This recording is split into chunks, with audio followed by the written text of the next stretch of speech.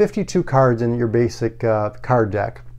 26 of them are red and 26 are black, so it's split in half, right?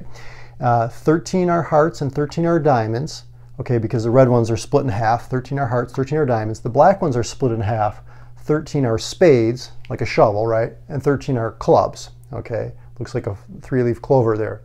Okay, but then you can further divide those 13 hearts into 3 face cards, so they have a face on them. They're kings, queens, and jacks, okay?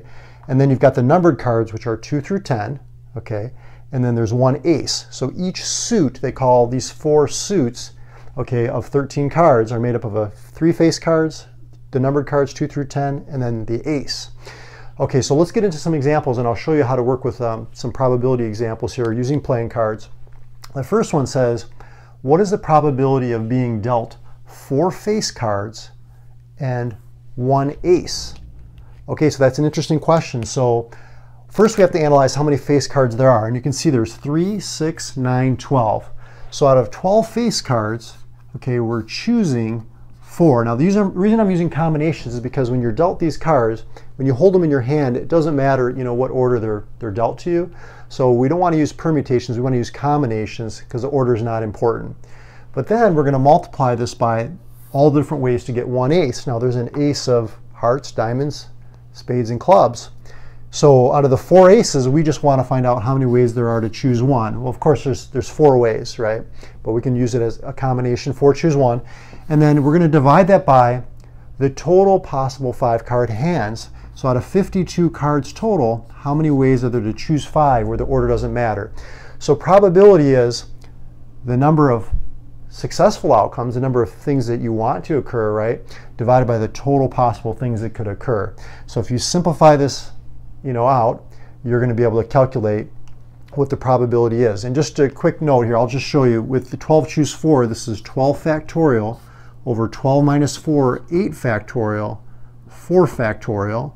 4 choose 1 is 4 factorial over 4 minus 1, 3 factorial, 1 factorial, all divided by 52 factorial, 52 minus 5, which is 47 factorial, 5 factorial. So if you simplify that, you're going to get the probability. Okay, let's look at another example.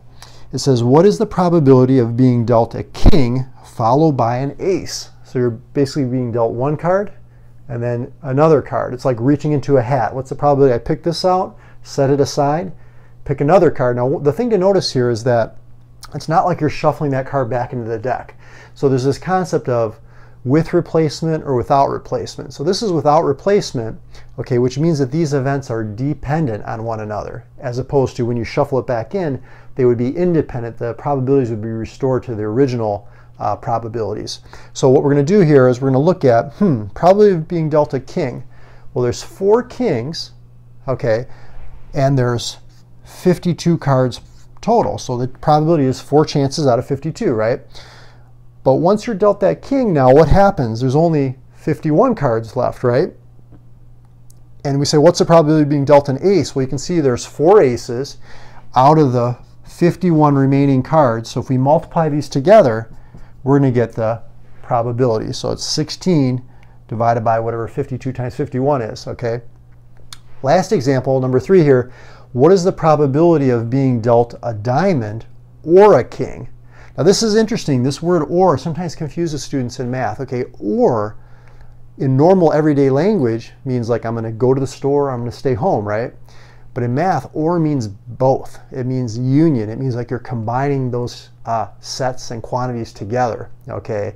Whereas and, you know, you say like I'm going to go to the store and I'm going to go to the library. It's like you're going to do both. That's everyday language. In math, and actually means the intersection. So if I was to draw a little Venn diagram here for you, see, and means this overlapping region right there. Okay, all the people that are in your math class and in your English class, okay, like for example, right? Now, or would be like all of these people, but you don't want to double count the people that are in both groups, right? So you'll have to subtract off one of those double countings. Okay, so back to this problem. What is the probability of being dealt a diamond or a king? Well, you say, there's 13 diamonds, right?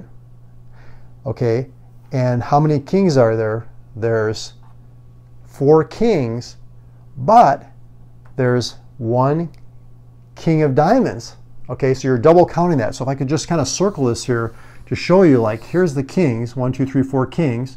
Here's the diamonds, okay, like everything that's kind of in this group, and you've got that king of diamonds that's in both groups. So you don't want to double count it. So what we're going to do is we're going to say probability of being dealt a diamonds, 13 out of 52, plus the probability of being dealt a king, which is 4 out of 52, minus the probability that you're dealt the king of diamonds, right? Because we counted that one twice. So we're going to subtract the probability of being dealt the king of diamonds. So if we simplify, we get 16 out of 52, and you can reduce that further, 8 out of 26, or 4 out of 13. So that's your probability. So I hope you're enjoying these videos. I hope you're learning something. I hope it boosts your math score. Go ahead and subscribe to the channel. Check out some of my past videos, and I look forward to seeing you in some of the future videos. I'll talk to you soon.